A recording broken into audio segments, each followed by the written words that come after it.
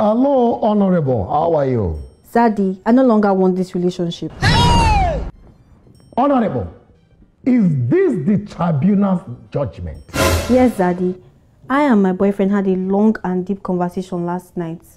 I want to stay faithful, and we are planning on getting married. So, it is over between us, Zaddy. Honorable, you cannot nullify my elections.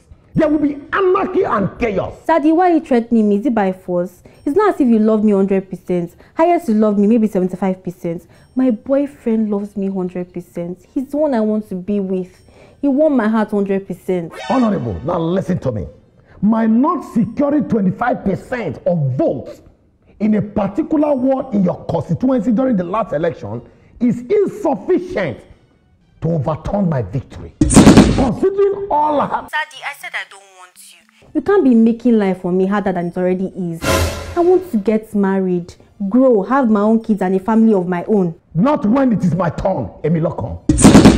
Listen, Honorable, you will allow me to finish my tenure before activating this dream of yours. Besides, my fellow contestants do not have the financial wherewithal to take care of the constituents. Daddy, I know he is broke. He promised he would get a job soon. He said he wouldn't even mind borrowing money to feed me and fund our wedding.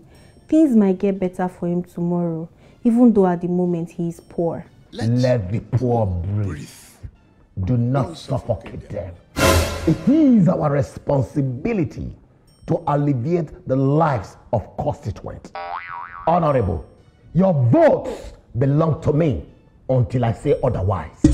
Daddy, are you for real? Are you threatening me? Power to the people.